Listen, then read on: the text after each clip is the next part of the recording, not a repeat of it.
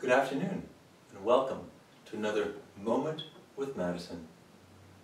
After my rather dismal performance in the Orange County Militia, I turned my attention to politics.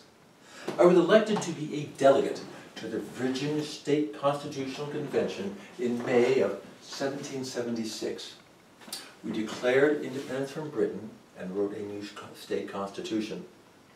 This is where I made my first major political impact, by converting George Mason's tolerance for all religions into acceptance thereof.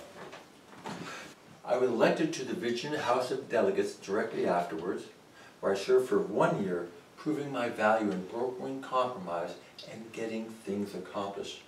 Both Governor Henry and the entire legislature was delighted to have a young man of brilliance and energy who could make the paperwork work. News to the legislature was one of the most famous men of the age, Thomas Jefferson, soon to be my best friend. The following year, I declined to provide liquid refreshment to the electorate, a common practice of the day. I thought I was being noble and high-minded. They thought I was being cheap, and they elected the tavern owner instead. However, the legislature wanted me back, so they assigned me to Patrick Henry's Governor's Council. Henry was overjoyed to see me again and assigned me a huge amount of his paperwork to do for him. I did it, and I did it well. In December of 1779, I was appointed by the state legislature to serve in Continental Congress. I served diligently for 3 years and was highly respected. In spring of 1784, I was 33 years old. Here I am at 32. I received a letter from Patrick Henry. He wanted to know if I would be willing to commit to further services to our country. Yes, I could most certainly commit to further services to our country. As soon as I arrived in Richmond, I contacted him and we went out for coffee. He expressed his concerns that the federal government was on a bad footing. I concurred and expressed all the problems that we had had with our finances, the suffering of our soldiers, the problems we were having just getting enough money to keep the war going. In 1776, when George Washington was in desperate straits, I had assisted Governor Henry in sending pigs and cattle to the army, so I knew he was sympathetic. In Congress, we had tried numerous times to get all 13 states to agree to some sort of federal taxation, to no avail.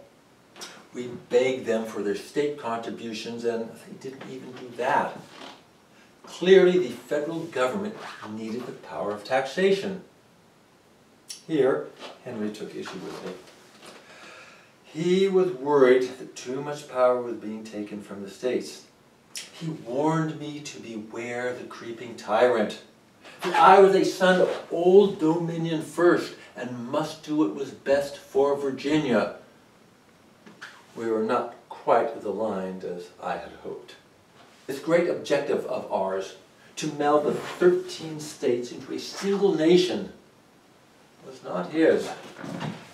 And this struggle between the powers, the rights of the nation as a whole and the rights of the individual states would persist through my lifetime and beyond. Soon after this, Henry, who was now a delegate, proposed an assessment to support religious education. Jefferson and I were aghast. The government should have no involvement in religion whatsoever. But Patrick Henry could sway people. He could talk. The attendance in our religious institutions has fallen dramatically in the past years. What are we if not men of God? We must support our churches. I do not mean to tell anyone which church they should support, merely that they owe their God just as much as they owe their government. People were mesmerized by his dazzling words, and he would clearly succeed in getting this assessment passed if he continued to speak so strongly for it in the House of Delegates. It was at this time that I wrote one of my few protest pamphlets, Memorial and Remonstrance against the General Assessment.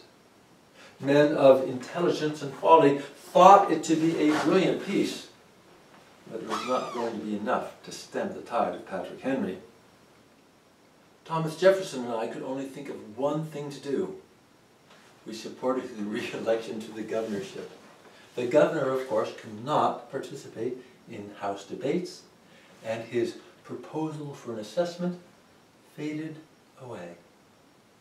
Ladies and gentlemen, it has been a great pleasure. I look forward to seeing you again in another Moment with Madison.